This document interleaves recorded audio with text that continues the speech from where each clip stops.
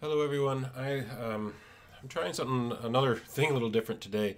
I put a pause on my channel for critique just after doing a little bit of reflection, and also my partner Jack gave me a little bit of feedback, and I might start over on that, but mostly because she was saying I was a little bit rambly at the start and didn't have a clear focus of what I wanted to talk about, and so I wanted to kind of do a little bit more prep work before I got into that, because some of the issues I'm going to bring up are relative to this interview that I'm going to show you here. So basically, Kai Nagata was a CTV reporter. At the time, just before he quit his job, he was the head of the Quebec news department, I think, in CTV.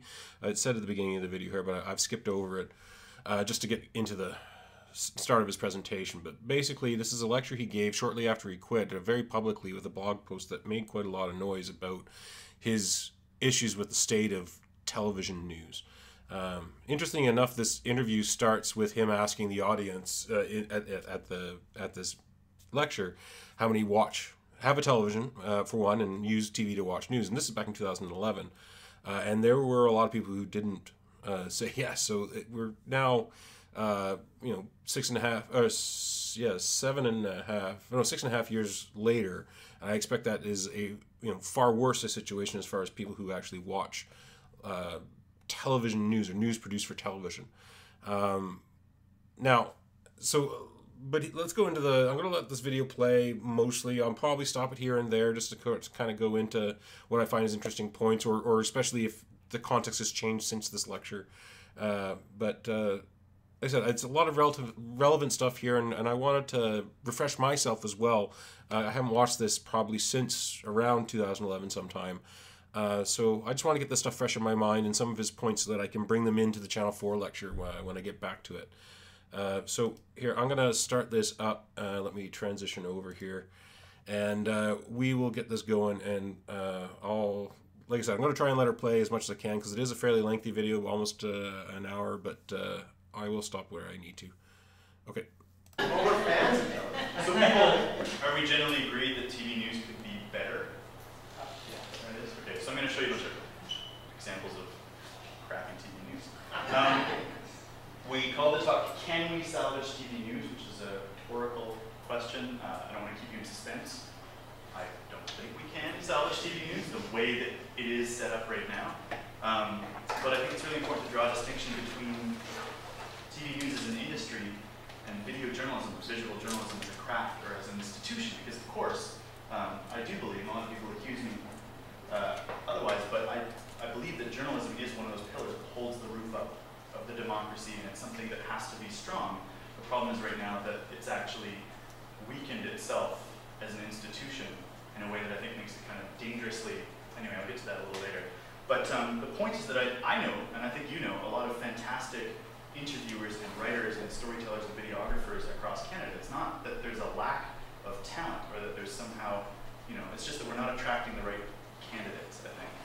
And so I know a lot of people who walked away from these news organizations, or who never joined in the first place, who could be fantastic assets to Canadian journalism.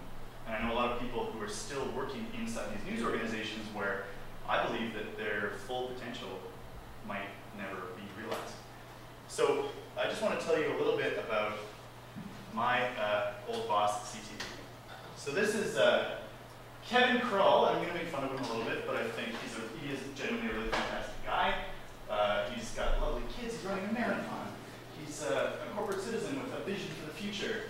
And yeah, so he's the CEO of Bell Media. So he's in charge of Discovery Channel and Bravo and Space and TSN and MTV, Much Music, and a shitload of radio stations, and CTV's up there, and CTV News is right up there. So is Kevin Krull a former journalist? One would hope. He has the rugged good looks. The bone structure, he comes from Nestle. So he comes to us from Ohio, where for 10 years he sold Kit Kats and instant coffee and carnations and milk and a whole bunch of other processed crap. So according to prevailing market logic, there's no difference between this chocolate syrup and this chocolate syrup. Anytime we have a party, he gets on the piano and You know, we have a drum set in the corner and guitars, and so we're always doing that in our private life. That's what we do. That's what he does every night. She's very opinionated about song selection. I will tell you that much. Yeah. So there is an argument for why information has to be a commodity, and that's that if you can draw in enough viewers by whatever means and run enough ads, that you can pay for the journalism that actually strengthens the democracy, right? It's the spoonful of sugar argument, where I guess the sugar is this kind of stuff, and the medicine would be investigative journalism, the kind of stuff that holds decision makers to account, the kind of stuff that exposes lies, that takes down presidents, Woodward to Bernstein, not TV reporters, but still. And foreign coverage, this very, very expensive form of journalism that reminds us of our shared humanity and our place in the world, our role and our responsibilities as Canadians. I mean, this is important stuff. And the other thing that I think justifies the commodification of news is truly local news, that community level journalism that really builds neighborhoods and builds connections between people. And those things, I think, if that was the bulk of what we're watching, you could very well argue would be worth sitting through all those ads. Maybe the format has to change a little bit in terms of on-demand video, that kind of stuff, but they're all very worthwhile forms, I think, of television journalism. There's ways that you can use the medium very well to do all those things. But something clearly is wrong, and I think it's just a case of too much sugar and not enough medicine, I guess.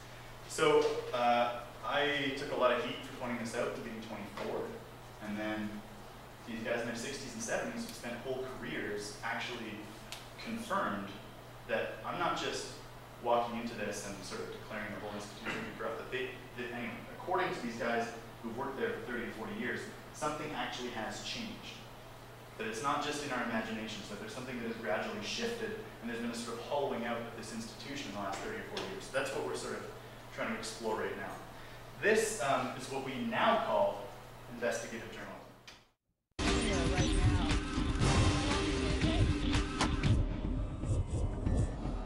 There are dozens of licensed businesses that have raunchy ads promising a lot more than your average massage.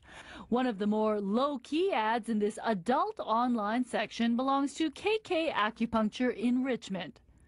With the help of our undercover volunteer and a hidden camera, we checked out what exactly was being offered.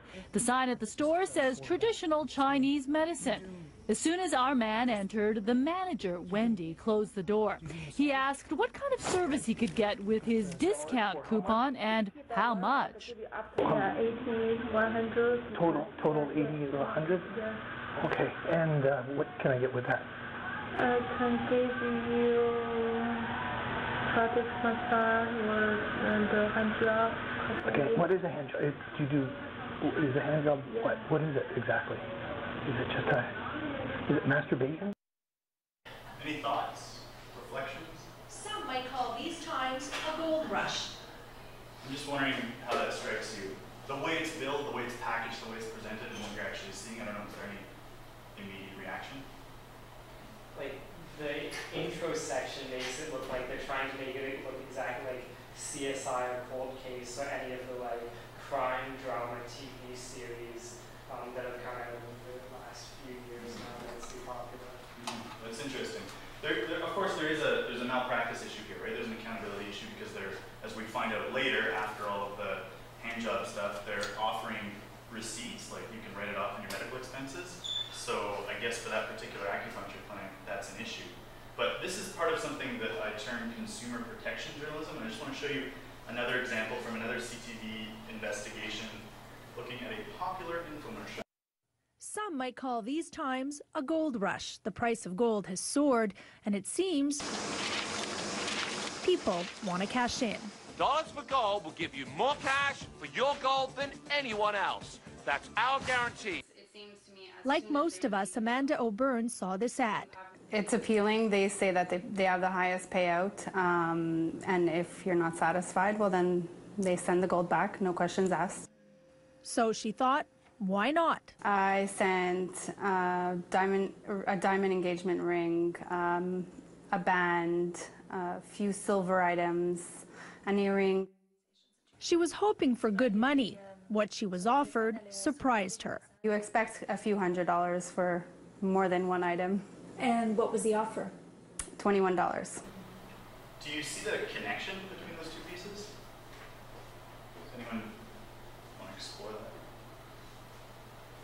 Well, consumer-based protection, what you said, it's oriented towards the purchasing practices of the business industry. What about the effort to reward ratio? These are pretty easy stories to put together because it's just like running a trap line or putting a fish hook in the water, right? If you have a news organization, people are going to call you and say, I got ripped off, or I expected a hand job, maybe something else. And you just go and put 2 or 3 days, right? These take 2 days to put together. And you run it to ground and you have a 7-minute special report about how dollars for gold is a ripoff. But the problem is that it doesn't actually examine any of these underlying cultural questions, like why do we send our money to strangers in the mail? Or why do we pay for sex? I mean, there's like legitimate questions that they could be exploring, but instead we're doing a form of journalism that's billed as sort of hard-hitting investigative reporting, but nothing changes. I mean, it doesn't point to any solutions, it doesn't point to any alternative models, it doesn't do anything beyond maybe move that acupuncture clinic down the block or stop people from mailing their money to dollars for gold. Yeah. How come it's easy for a news reporter to go then and to critique KK, the acupuncture clinic, and to moralize them and to say you're doing something really bad? Because that's what they're doing.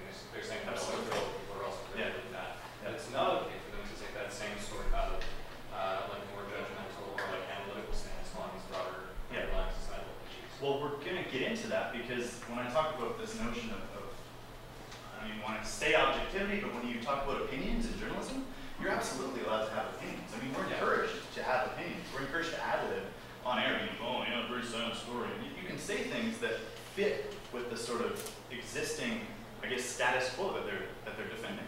The problem is that there's a lot of underlying assumptions and biases, which as university professors, I'm sure none of this is new to you, but this is something that that is starting to, I guess, define the nature of this kind of accountability work at the expense of longer projects or maybe deeper digging projects that might actually point to some alternatives, some changes.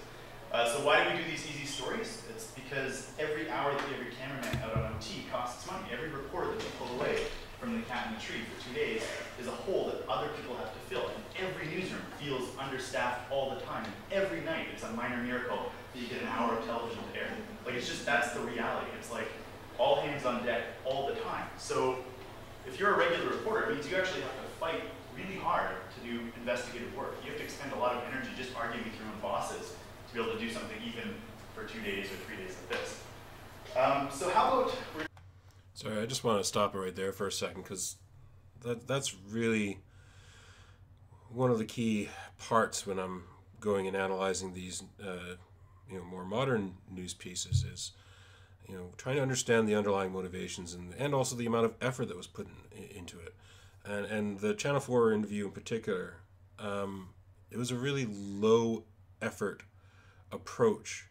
The team at Channel 4, whether it was the reporter who did the interview or some other people working and assembled the story and the questions, I don't know, it depends on how their infrastructure, other organization is structured, but basically, they took already took a narrative that was floating around about Jordan Peterson being a voice of this alt-right, and then they based their entire interview around that premise without doing the due diligence of actually going to his YouTube channel, watching his videos, or even finding other places online where he's done interviews or he's talked to people about the types of issues they wanted to bring up.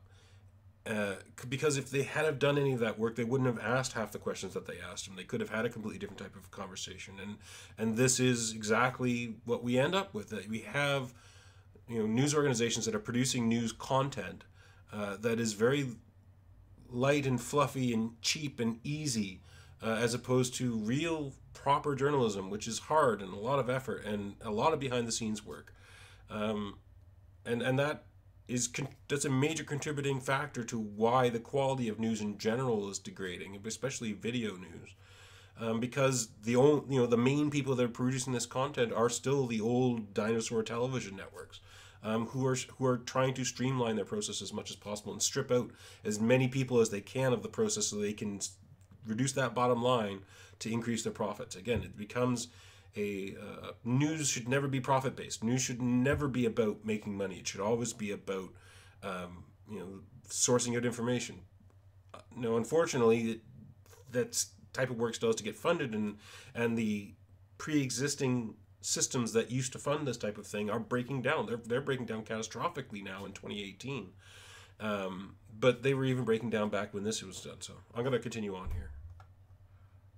Talking about the sort of three pillars, I guess, of responsible or good journalism, moralized, and that was investigative, international, and local. So how about international coverage? And there it is, and we have the information about the dress. It is, in fact, Sarah Burton of Alexander McQueen. But there's a lot of Kate Middleton in that dress, I can tell you. So I don't know how much those anchors make. I can guess. I don't know how much it costs to fly everyone to London. I don't know how much it costs to rent the satellites per hour, but it's in the $600 an hour range just for the network window. But I do know that this kind of pre-packaged, stage-managed celebrity reporting is TV gold, right? Because it keeps you on deadline, it keeps you on schedule. It's absolutely worth the investment because there's free spectacle, it's all choreographed, and you have to expend a very set amount of money to get this kind of, I guess, bang for your buck. So that's why every network, of course, left on the chance to do a huge takeout 24-hour, 3-day special on the wedding and then again on the visit, because you literally get this map nailed to you where it's like, here's where they're going to walk, and here's where you can set up your cameras. And it's like no-brainer TV. As for real international coverage, I don't know, I was watching CTV National News last night and had a Tom Kennedy piece from this like horrible scene in Nairobi where this pipeline had exploded and there's all these burnt kids and stuff, and there's all these dead people in these little team shacks. And then at the end, there's no stand-up, he just signs off from London. And you realize that he's just reading in a room. It's called making radio, right? It's radio with pictures from other people's network. And you see this all the time, where they talk about the plane crash in Russia and all the dead hockey players. It's just like amateur military video that they've ripped off of YouTube or from another network. And it's literally the cheapest possible way to even mention overseas events and still call what you're making television. But that doesn't mean that, well, the fact is, despite all this marketing jargon about news renewal, these people are all closing international bureaus, not opening, right? So Tom Kennedy is in London. CTV closed Kampala and Moscow. So they've got 2 reporters in Washington, 1 in LA, New Delhi, Beijing, Jerusalem. Global has Washington, London, Delhi, and New Delhi for whatever reason. CBC is doing something interesting. They have their partnership with Radio Canada, so they're moving to use bilingual correspondence. Have you noticed this? Watching like RTE, they've got the same people on both networks, which saves them a lot of money. And Sun News doesn't have any overseas bureaus, but they do manage to do a little bit of investigative overseas enterprise journalism. Great ideas come from everywhere, and frankly, folks, kids are kids. So any good ideas we have about looking after the education of our young people, I think it's worth doing. He's also got some thoughts on healthcare. That'll probably make some of you mad.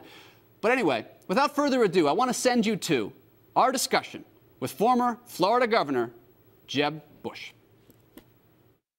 Governor Bush, thank you very much for joining us. Thanks, Leo. They occasionally splash out on some international coverage, but yeah, like the time during the election campaign when they were doing a story about jacking up gas prices, the NDP policy on cap and trade, and they had these stocks of gas stations with gallons. Anyway, they do accidental foreign coverage, but they're really not that interested in things that are happening outside of their own little brains. So the last Sorry, so just to reiterate here, so that's another form of cheap journalism that he's talking about, again, the pre-packaging of video content from elsewhere. And again, this is something that you will still see quite regularly, and particularly in Canada.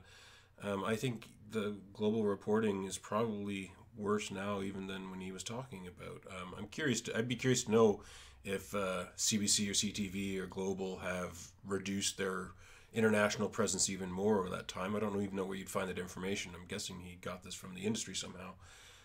But it's this type of information. Like, that's one of the issues I have with a lot of traditional media, is that it's not transparent how the sausage is being made, and the type of product that we're getting is slowly being degraded over decades now, to the point where the quality of information that we're getting is less diverse, it's less in-depth, it's more superficial, and this is creating a more disconnected society. Now that isn't, it doesn't help the fact that a lot of the younger audience doesn't even watch television news anymore.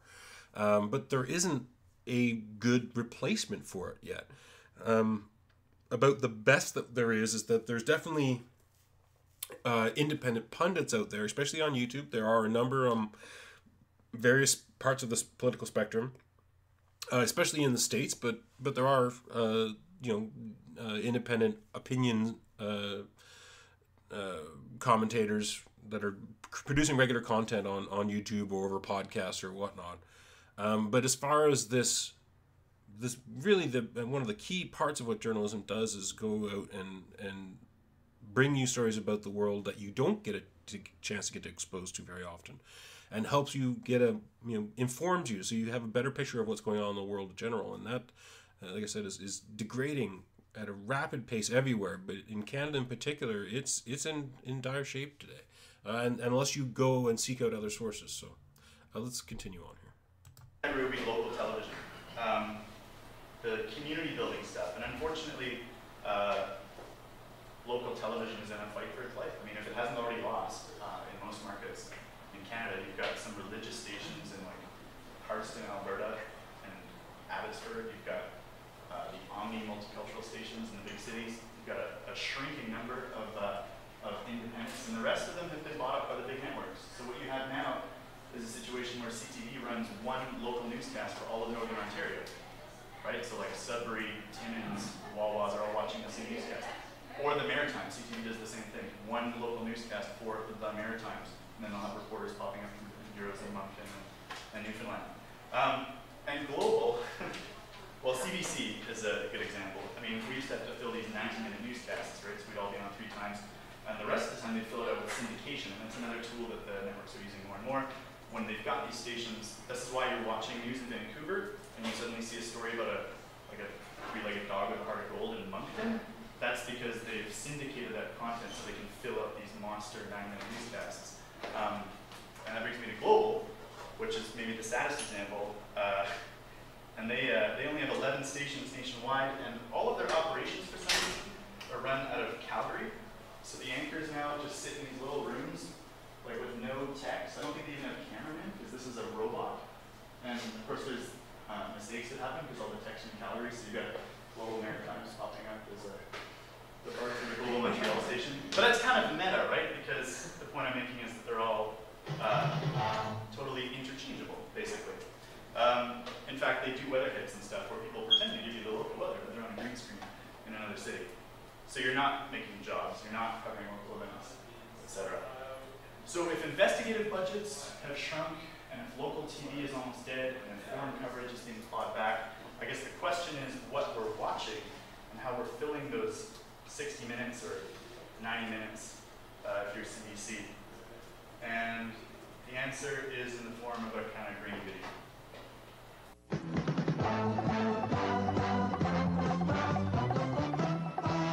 Action News, Delaware Valley's leading news program, with Gary Papa and Rob Jennings.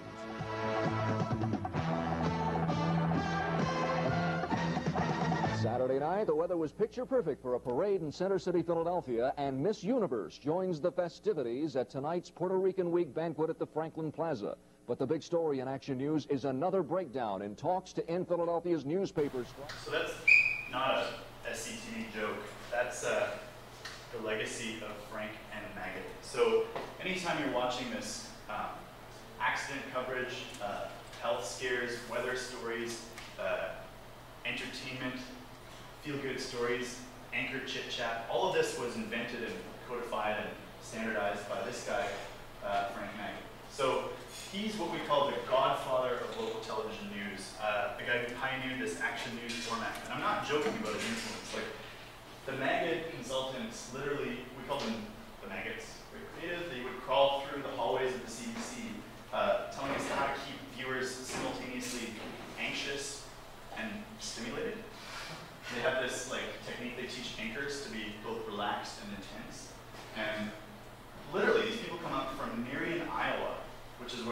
cafes, and they're in every newsroom across the continent and beyond. And this is one consultancy, Frank and Maggot, proved in this one market in Delaware that if you can sort of keep people on the edge of their seat and turn it into infotainment, that you will boost your ratings. And of course, you make shitloads of money. So that's very hard to ignore when you're the competition and you've still got Walter Cronkite sitting there. I mean, Cronkite, by the way, called this guy all sorts of names. The most trusted newsman in America had no kind words for Frank Maggot, because Cronkite was the example that Maggot used of what was wrong with TV journalism. He would just sit there and tell you things that you assumed were true, and then he would show you film, and then he would talk to you more. And so, if you want to ask yourself why Peter Mansbridge walks around on set, it's literally because of Maggot. Like, that's what the consultants told us to do. Other examples, why is everything live all the time? Right? Why do you have these whooshing graphics and the tickers that bring facts by that are too quick and they're going in the wrong direction, they're not about the thing that they're talking about? Also invented by these guys. Why do you have two anchors? You know the format with two anchors, and then the weather presenter walks in, they banter and chit chat, and they have like 30 seconds to fill time for the next item? Also invented by these guys. I mean, everything that's familiar about local television news, and it's now seeped into network coverage, and this is what the National looks like now, is all informed by the research and statistics and psychology that was conducted by these dudes in the 70s. So why does Maggot exist? Why have all the station managers lined up to drink the Kool-Aid? The easy answer is ratings. And the ratings are important because if you're the CBC, you need to be able to prove to James Moore that you're fulfilling your mandate so that you don't get your federal funding slashed. And if the CBC does this infotainment action news, then there's no pressure on the private networks to do anything remotely credible, right? Because they're not being out-journalisted in their own markets. So there's nothing motivating anybody to do anything that costs more money than necessary to retain that viewership. So it's turned the local TV market into this kind of sick scramble for ratings where they send out self-congratulatory press releases about like a 0.5% bump in the ratings month over month. And that's all they think about. So the people that they now have running these newsrooms are not former journalists. They're bean counters.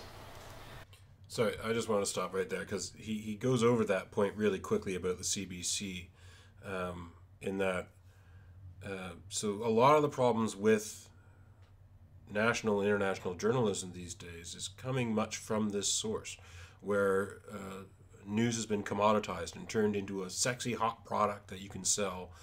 The idea of getting as many eyeballs on it as possible so that justifies ad buy-in.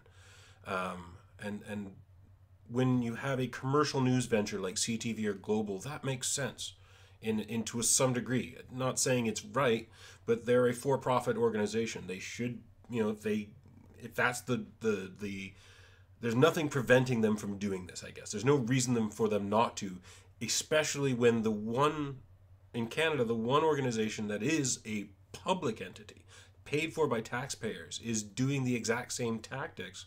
They're abandoning their responsibility to set the tempo, to set the waterline of what is quality journalism in this country, and they're the only ones that have a motivating factor to change. And again, that's because they should not be profit-based.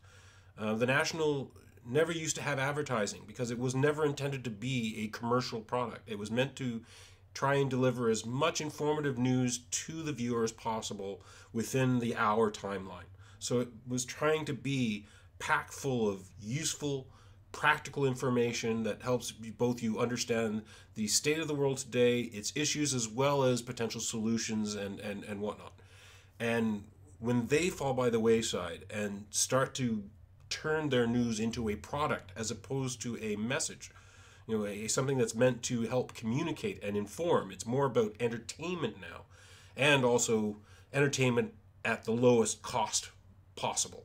And this is feeding many of the terrible processes that have been introduced into journalism that we'll get back to when I get to the Channel 4 interview with. Anyway, let's continue on. Newscasts are 30 or 60 or 90 minutes long because we've already sold the ad spaces, right?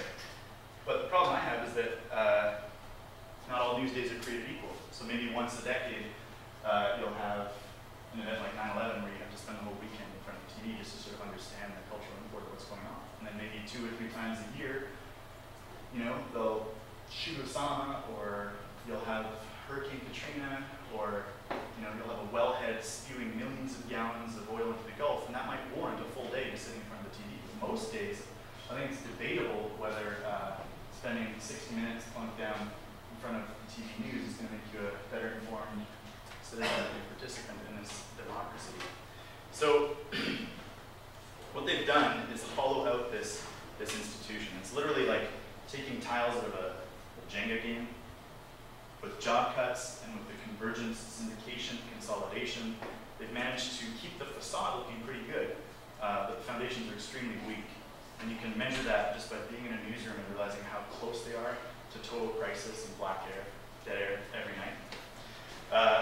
So as a force for maintaining democracy, let alone pointing to positive or progressive social change, I decided that TV news is not a medium that I can put another day of my effort into. But that's not to say that we didn't try. Quebec is being accused of hypocrisy. The province exports asbestos to developing countries while banning the material from buildings here at home. Well, now the prestigious medical journal The Lancet has joined the campaign against Canadian asbestos. And this as the Charest government is considering a major investment to expand production. Kai Nagata reports. The streets in this town are literally paved with asbestos. It's in tar, gravel and all that, and packed in. Réal Bachan and his wife Colette are happily retired. Both spent long careers in Canada's largest open-pit mine. This is Asbestos, Quebec. In the 50s, every time a new hole was blasted, the fibers fell like snow over nearby houses. And we used to make balls and throw balls at each other, and just like in the wintertime. Both say they're healthy. If I believe the specialist, we should have been dead. By 6, I should have been dead. And our whole family should have been dead too, and the whole town should have been dead. It was snowing here. The town is dying in a different way. Ever since medical studies established the link with cancer, demand has withered, and so have jobs. That's what Min-Jeffrey Project means for us. Younger people and the time to diversify our economy for the next 25 years. The town is pleading with the Quebec government to guarantee a $58 million loan that would get the mine running full steam. But a delegation has traveled halfway around the world to ask that the mine be shut down completely. World all asbestos victims are watching you. Please stop the export asbestos from Canada. You can do it. She has terminal cancer, something 82-year-old Paul Dussault just can't wrap his head around. Some guys died, he says, but they were smokers. They lived hard. The mineral itself is safe when properly handled, says part-time miner, part-time lobbyist Serge Boilard. They just have to put a mask, and there was no problem. Just by providing mask, we cannot ensure, that there won't be cases. And, if it's so safe, then why it's not being used here in Canada? The minister says Quebec inspectors could maybe help ensure safety standards overseas. So this is the challenge. That's the reason we have not taken a decision yet. So do you save a real town right here in Quebec, or do you bank on potentially saving lives overseas? That's the dilemma faced by the Quebec government. People here are hoping for a decision by Christmas. Kai Nagata, CTV News, Asbestos. So journalistically, I call that piece pretty weak. That's one of my favorite stories that we actually had the time to do at CTV, and I don't think it really does any of the things that it needed to do. Because what this piece needs is a doctor, right? You need somebody who represents the legions of medical researchers who are unanimous in condemning Canadian exports to take you over to a lab and show you in a microscope what this shit does to human lung tissue, right? And then you need to fly to Southeast Asia, and you need to get the footage of the guys in the loincloths lifting this with no protective gear and just throwing like raw fibers into the cement mixer with this bag that says Asbestos Quebec, next to the cement mixer, and then you need to go to some worker's home and film him like coughing up blood while his children cry, and then you fly back and you sit down with the Quebec Premier and you ask him how he can possibly make an independent decision about this when he accepted money from a campaign fundraiser organized by the businessman who's trying to reopen the mine. And then you sit down with Stephen Harper and you ask him how he can ignore Chuck Strahl, his former Conservative MP, who's among the 10% of mesothelioma patients who survive, and is now saying, at least don't block it from going on the hazardous species list. At least, not species, substances. Like, let alone the question about exporting it. Like, just try not to look like an asshole on the global stage.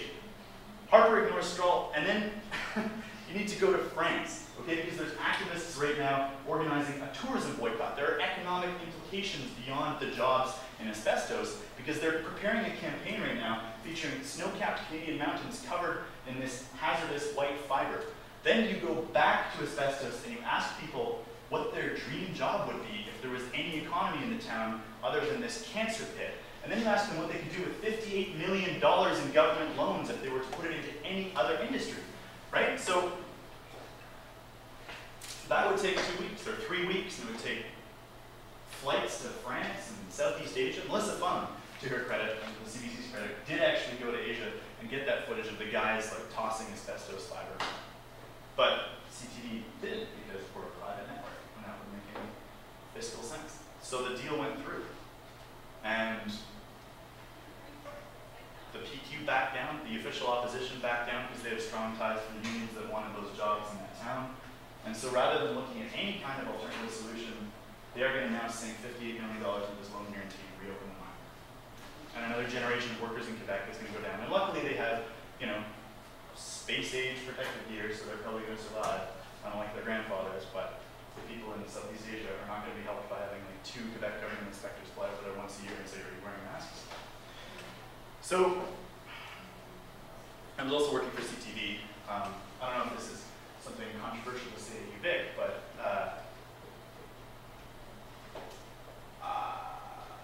Senator Mike Duffy and Senator Pamela Wallin are both former CTV broadcasters, now appointed by the Conservatives to the Senate. You saw that spectacle at the beginning of the annual exclusive sit-down interview with Robert Fife and Lloyd, where the Prime Minister sits down with them because they're a friendly broadcaster. But this is hypothetical. I mean, the point is I never got close enough. Like, I never got to a point where I could have hammered on the Quebec government or the federal government hard enough for them to tell me to stop. I say the Quebec government because the official opposition at the time was the PQ, and the one political opinion that you are allowed to express, and this gets back to the point you were making earlier about where you draw that line. Everyone from Lloyd down to the mailroom clerk is allowed to hate on separatists. I mean, in his goodbye letter, Lloyd talks about, oh, the referendum, 95. And you can totally rip the PQ on air if you want to. You can scowl and you can send all sorts of non-verbal cues about the Premier of Quebec, but you have to be fair. You can just say whatever you want, basically, off air, more than on air, about separatists. So don't hammer the Quebec Liberals too hard, right? Anyway, that's hypothetical. I never got in the position to find out. And the point is, I didn't want to stay and become. Did anyone see Terry Malevsky on the campaign trail? Sorry, I just wanted to poke in here again. That's a really interesting point about the newsroom's biases. And this is something that this should be transparent. If a newsroom has certain political biases, those should be made explicit. And really, they shouldn't even be there. But if they are there, they should be known, whether either by revealing themselves or we need some sort of monitoring organization that evaluates the quality of the news coming out of each source and looks at its accuracy, what types of, if there is there preferential bias, is there bias through omission? What are they not covering? What is one network covering that another one isn't, or one country covering that another one isn't? And that is something I'm just slowly kind of learning myself as I've been continuing my live news experience from looking at news around the world, there's a lot of big issues that happen in different countries. But that's a thought I'm still kind of developing, and I've got some ideas I'm going to follow that up on in a later video. But anyway, I just wanted to kind of highlight that as well again, that the problems with news and journalism, and television journalism in particular, is my focus. They are numerous, but they are knowable, and it's a matter of informing yourself of what types of biases, how it's. I think it's the duty of a responsible citizen to understand how the sausage is made, how is news made, tries to expose themselves to as many different sources as possible, so you can sort of. It helps to point out the bias a lot easier. If you're only getting your news from one source or a couple of sources like CTV or CBC, you are not doing yourself a service of actually learning about what's going on in the world. And this would be the same even if you were looking at your news through online presses. Again, you have to try and go and vary your sources and vary them in both geography and in political tone. So if there are conservative sources and that's your general your default, you should be exposing yourself to liberal sources and trying to find them, ones that are delivering news that's palatable, as opposed to ones that are only reinforcing the biases that they've already assumed. Can be challenging, but it's not impossible today, even today. Anyway, let's continue. I mean, kudos to him, but he's not a happy person. Like, it was great watching him get up there because they were allowed 4 questions a day. And so Molesky would go up and he would ask like a 3-minute question that just had everything in it.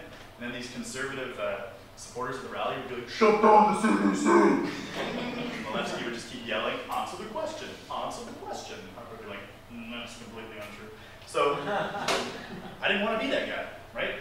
I decided that I could do more with my time and energy, I guess, by stepping outside of that system. That's a personal decision that you can agree with or not agree with, but I'm way happier right now. So I don't have deadlines anymore. But the cool thing is that I do have these skills and this training, right? Like I didn't get to do it at CTV, but I'm a trained video journalist. Like I can call and navigate and drive and shoot and edit and report and write in the same day, right? That's one of the things they taught us at the CBC. Radio skills, whatever. I've got a blog. I've got a Twitter account. I've got an iPhone. I've borrowed a laptop from the Tyee. I've got a pickup truck that's half paid down. So I have resources, right? And I have this network of people, which I think is far more important. And that's not just the people who are still inside these organizations, but all the people that I was talking about earlier, who have all of these different backgrounds, who aren't necessarily journalists, but who might be in academia or activism or, sure, the union movement, or they might be economists, or they might be freelance photographers, or whatever. There's people out there who I think their instincts probably meshed with the ones that I ignored going in, and so they've never walked into this system. And then there's also people who are on the inside who I know are this close to quitting because they got in touch to say, oh man, if I didn't have a mortgage, hey, I'd be out the door with you, documentaries. So I'm totally committed to continuing my work. The question is what form that's going to take. And so that's what I'm looking for right now, is the blueprint. And that is why I'm doing this little tour, this is why I'm here, this is what I want to ask you, is what you want out of Canadian journalism. Because you all nodded when you said, yeah, TV news could be better. And you all nodded when I said there are stories for which visual journalism works best. And we have people with skills, and we have resources, we have networks. We don't have a lot of money, but there might be an alternative model out there. And there are people who are working on that right now, and that's what I've started to do, basically, is to go into the lab and try to come up with these models. And I'm going to be running these experiments over the next, could be 20 years, I don't know. But I've got a couple of doc projects lined up this fall, and I'm experimenting with like zero budget journalism that is totally free to consume and share, that you can produce from a laptop in the desert and upload over a 3G connection and get in people's hands. The question is, how can we leverage the free technology, and how can we piggyback off of the existing networks and the infrastructure that they have, which is massive, and the workforces that they still have. I mean, if you can piggyback off of those existing networks as sort of booster rockets to get these stories out there, that's incredibly powerful. So these are all questions that I'm trying to answer right now, and I have a few clues, and I have a little bit of theory, and aside from that, it's completely trial and error.